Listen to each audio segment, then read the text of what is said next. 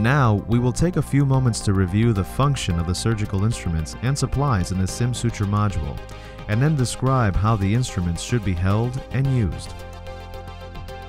This is a 5-inch Hegar needle holder, as it is sometimes called a needle driver.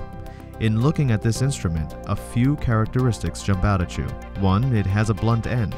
This prevents it from damaging any tissue that it may bump into. The width of the jaws also provides a little extra surface area at the end of the instrument to firmly secure or hold the needle. Note that the joint of the instrument is offset so that the movement arm of the jaws is quite short. This allows considerable pressure to be applied to the needle, ensuring its stability in the jaws while the suture is being placed. The surface of the jaws is serrated with small triangular grooves. This increases the coefficient of friction to lock the needle in place. This instrument should be held by placing your thumb and ring finger into the rings on the handle. Your digits should not be inserted beyond the distal interphalangeal joint, which will allow you to disengage your finger and thumb easily from the rings if necessary. The index finger can be placed close to the joint of the needle driver, which will allow better control of the tip. Note that when the needle holder is held in this fashion, there are unlimited number of motions of the tip that are possible. The needle should be placed in the jaws of the needle driver, as close to the tip as possible. For these beginning exercises, we will place it in the jaws with a perpendicular angle. The needle should be grasped at a point 2/3 to 3/4 the distance away from the tip. In most cases, the needle should be placed in the needle driver so the point faces you, as you will always try to sew towards yourself.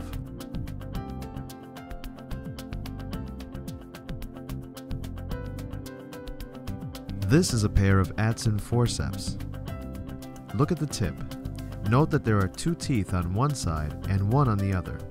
These teeth interdigitate when the forceps are closed. The purpose of the teeth is to firmly grasp skin or fascia without crushing the tissue. Forceps are held like a pencil, which allows precise movements of the tip. Never hold these forceps in the palm of your hand, as it will limit the control that you have over the tips. Since there are teeth on the end of the forceps, they easily hold skin with a minimal application of force. As we proceed with these exercises, you should remember that these are tissue forceps and should rarely be used for retrieving needles after difficult throws in bulky tissue. These are suture scissors. You can see that the tip at the end of the blades are different. One is sharp and the other rounded. The sharp end is used to pry under skin sutures to help cut them. Scissors are held like the needle holder with the thumb and ring finger going a short distance into the rings on the handle. Skin sutures are usually cut by putting the sharp blade under the suture and gently cutting it.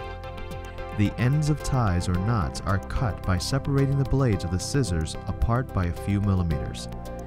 The V created by the separation is then brought up against the suture gently, and the blades close while rotating the scissors slightly. This is a task that you will easily learn as we cut ends off of our sutures in the exercises that follow. There are 2 scalpels in this module. The larger blade is a number 10 blade and is used for making large, straight incisions. Since the cutting edge is on the long side of the blade, this scalpel is usually held like a violin bow. The scalpel is gently brought along the skin to make the incision. The smaller blade is a number 15 blade and is used for fine cuts during excisions.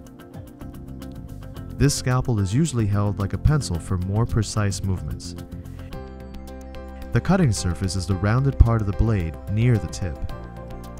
Always put the cover on the scalpel after using it.